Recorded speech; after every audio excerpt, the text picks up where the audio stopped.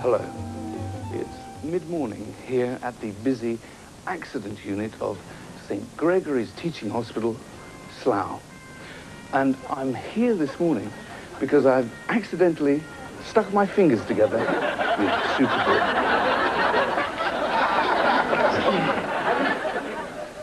Dino Capella will die today.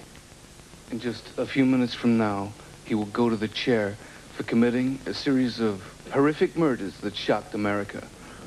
Hi, I'm Bud Clark. In a special telecast, we've been allowed to film inside the death cell on the actual day of execution.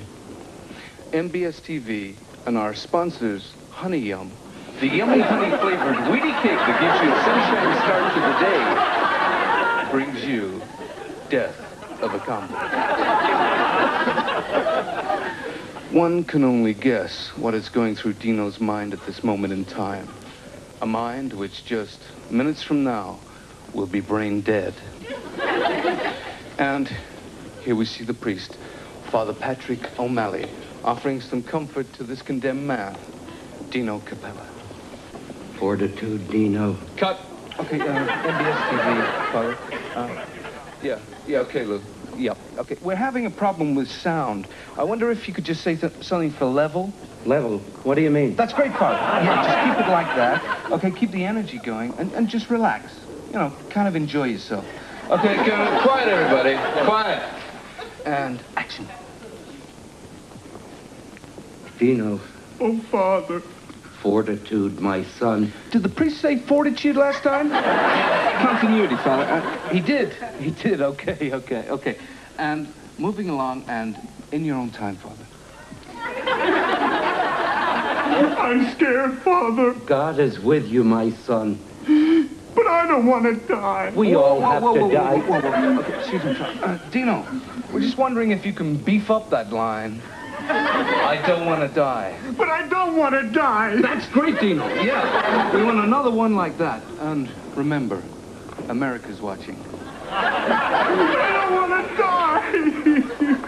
And now, Warden Brown is coming into the cell, the man who will be throwing the switch on Dino Capella. Time to go, Dino. His nose is shining. Makeup.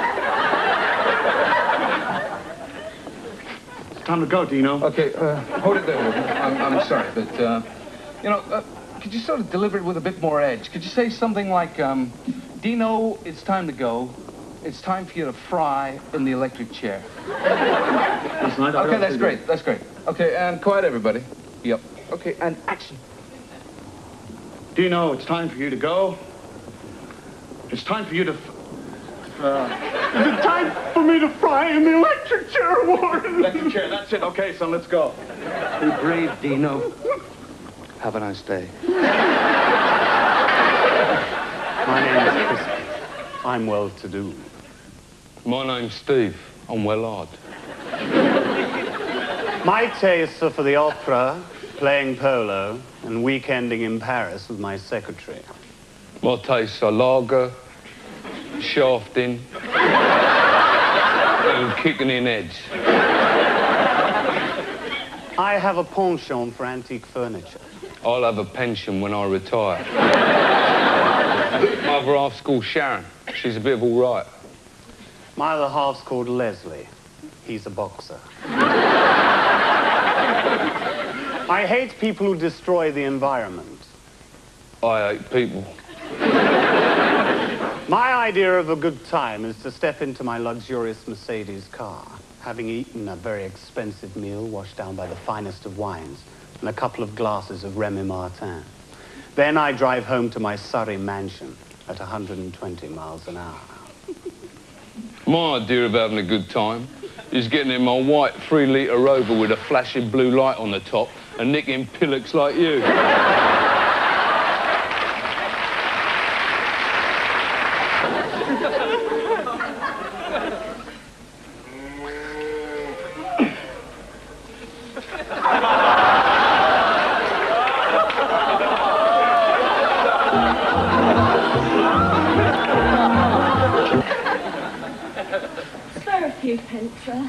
Please, sir, just a price of a cup of tea?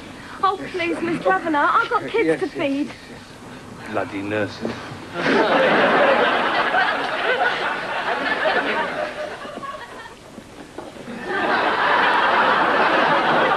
Hello, Billy. Hello, Johnny.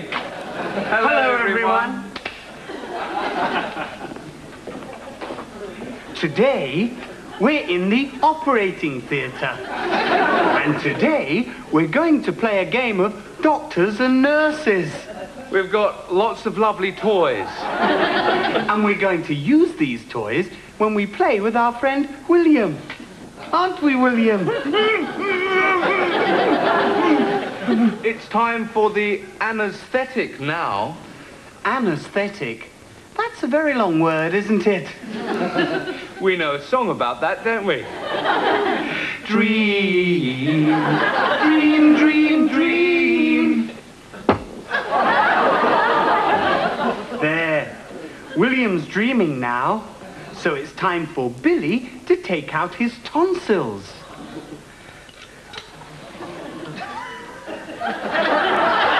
Hi-ho, snip, hi-ho, snip. It's off to work we go. Billy, Yes, Johnny? I don't think that's where William keeps his tonsils. Ooh, I think I've made a mistake. We know a song about that, don't we? He had a lovely bunch of coconuts. But he hasn't anymore. Still, it'll take his mind off his sore throat. We've got to go now. But remember, if you want to keep your coconuts... Then don't sleep with my wife like William did. Bye-bye. Bye-bye.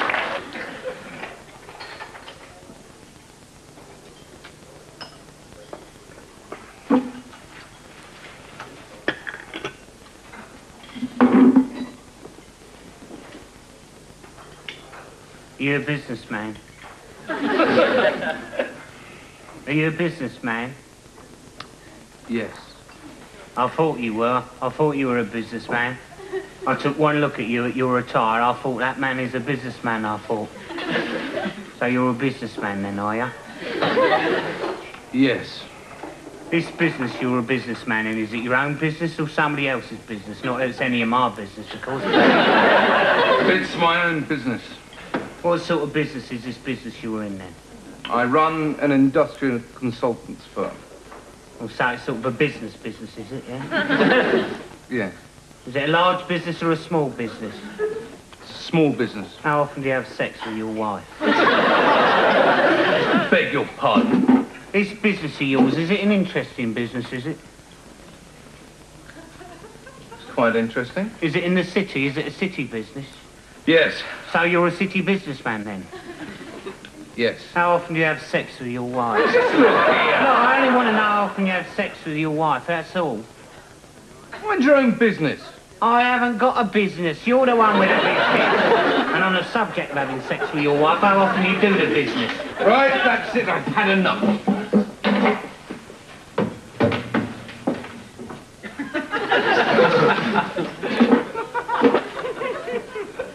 You a vicar?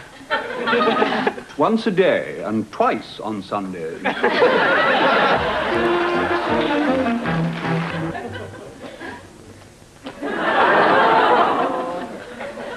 The tortoise. Terrestrial member of the reptilian order Chelonia. The tortoise is protected by a casing of horn-covered bone, and they vary in size from just a few inches to several hundredweight. And it has been known for the tortoise to have a lifespan in excess of 200 years. But perhaps the most interesting fact about the tortoise is their insatiable and instinctive desire for bonking. Since they crawled out of the oceans all of those millions of years ago, the tortoise has evolved into the most productive and efficient sex machine in the animal kingdom. Just put a male tortoise next to a female tortoise, and within seconds the male will mount the female in the simmering fit of unbridled tortoise passion.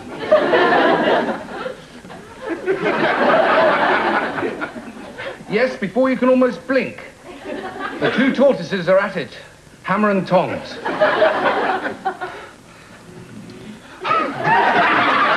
Once the male smells the alluring scent of the female, his sexual organs become aroused and mating is imminent.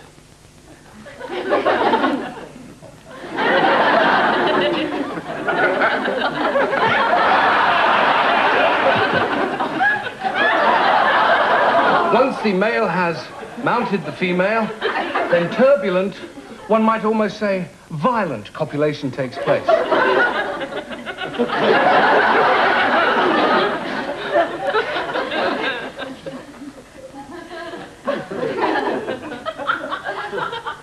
Identity is a problem with the tortoise, but once it's established, who should be on top? Well, they bonk away like two tortoises.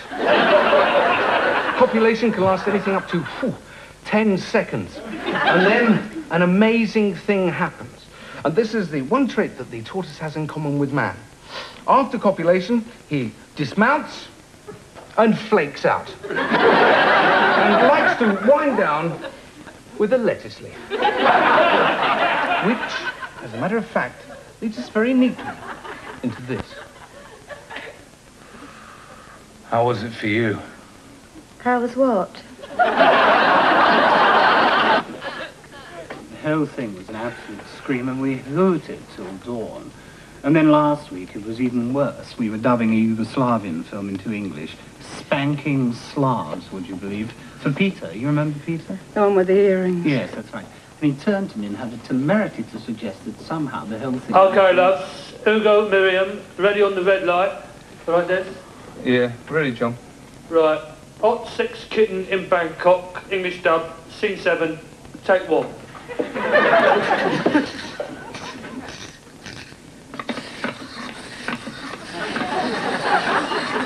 Oh, Carlos, I can't stand this tropical heat any longer. I'm going to take my dress off. Let me do it for you, my darling. Oh, Carlos, faster, Carlos, faster. My dress is off. Now for yours. Carlos, hurry, Carlos, hurry. I'm so hot.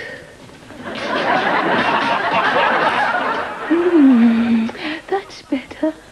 Now, kiss me, Carlos. Kiss me. Again, Carlos, again, all over my body.